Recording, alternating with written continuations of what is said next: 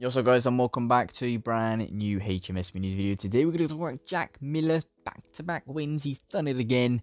Obviously won in Jerez and now the Le Mans Grand Prix. A very tricky Grand Prix for all the riders out there in Le Mans. Obviously started off nice and dry.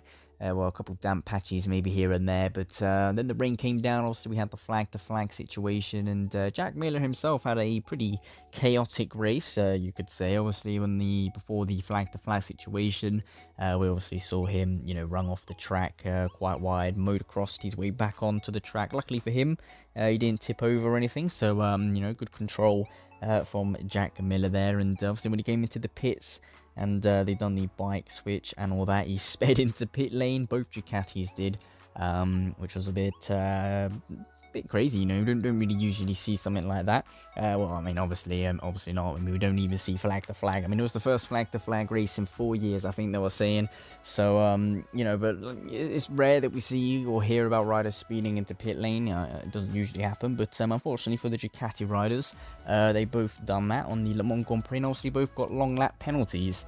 Which was a bit of an unfortunate thing for them, but that didn't stop Jack Miller. Obviously, we saw him, he had an enormous pace over Fabio Quartararo. I mean, we know Quartararo is a rain specialist, I guess you could say, maybe compared to Jack Miller. Obviously, he always goes pretty well in these tricky mixed conditions, similar to like Marc Marquez, who obviously unfortunately crashed out twice in the Grand Prix, but Jack Miller, he had enormous pace, even with those 2 long lap penalties, because he was so fast, throughout the rest of the lap, it just didn't really affect him at all, and he overtook Quartararo with ease, without any problems, honestly, and just pulled away and controlled the gap, and it was a very good win, and obviously considering he was motocrossing off the track in 2 long lap penalties, and obviously all the tricky conditions and all that, obviously to still maintain focus and chase down the race leader and overtake him with ease. Honestly, I mean, it didn't look too tricky, and just pull away by a nice margin. Obviously, we did see Johann Zarco come and close that gap a little bit, towards the end of the Grand Prix, lapping very quick on board of the Pramac Ducati.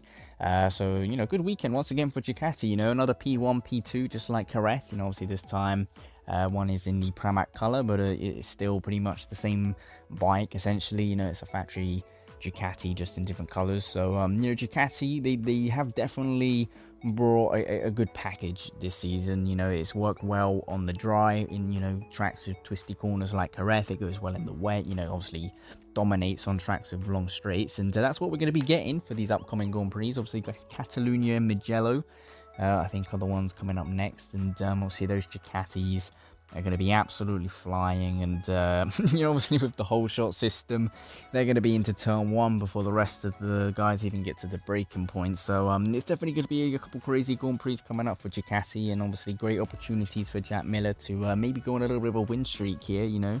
Maybe get a hat-trick of wins, or maybe even more, who knows. Obviously he's got great competition within the Ducati family and the MotoGP grid, but it's definitely going to be interesting to see what happens. And obviously Jack Miller, hopefully he can maintain this form. Obviously he's one in the dry, one in the wet. Obviously tricky start to the season, but these 2 back-to-back wins have obviously kind of leaped him up the order a little bit, and closed that gap down to Fabio Quartararo, and get himself well in the fight again. And it's going to be interesting to see obviously how he goes in these future Grand Prix. Like I said, they're definitely tracks which will suit the Ducati to perfection, you could say, and it's going to be interesting to see which one of the riders is the one that prevails throughout this season in that Ducati family. Make sure you down in the comments what are your thoughts on Jack Miller. His Le Mans Grand Prix, I thought he done really well, maintained concentration, didn't let those little mistakes and the long lap penalty or anything like that get to his head, and he just stayed calm, pulled back that gap quite nicely, and took a win very convincingly away from Fabio Quartararo, unfortunately on home soil. But yeah, make sure down in the comments, leave a like and subscribe for more content as always, and I'll see you with some brand new videos very soon.